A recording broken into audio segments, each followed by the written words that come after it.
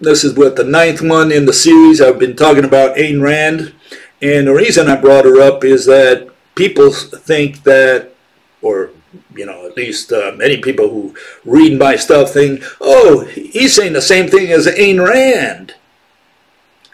I think just like her. And absolutely nothing could be further from the truth. I mean, we're total opposites, and people can't understand that.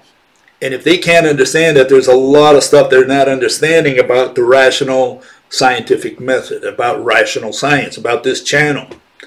That's where the problem is, okay? And that's why I want to clarify what's different between Ayn Rand and me. And I've been talking about that in the last 8 videos. Today I want to talk a little bit about 2 subjects. One is altruism, and the other one is about politics, something that Ayn Rand dedicated a lot of time to. Okay, and so first let's find out, what her notion of philosophy is, and obviously we don't see eye to eye on that issue.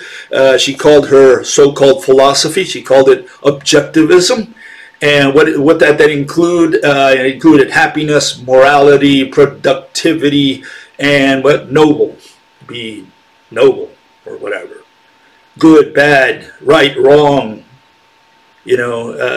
All those are subjective, okay? And so what's my criticism of that? Well,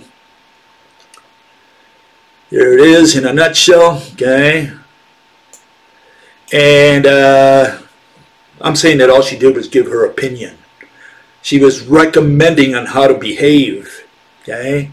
And this has nothing to do with philosophy, because philosophy, according to rational science, is one of the 2 branches of science, and it essentially we define it as rational explanations of behavior. You have to tell me why, for example, right, Caesar went to England. Why did he go there? What was the reason? What was his purpose? And there are different theories, okay? And that's where science vibrates. Or you tell me something in psychology or psychiatry, why someone acted in a certain way, why he robbed a bank or whatever.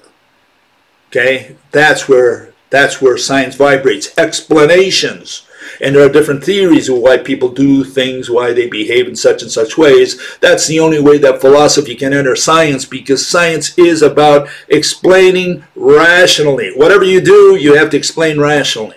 Okay, and we also already set the criteria for rationality in a couple videos ago. So for those who have questions, you just look them up.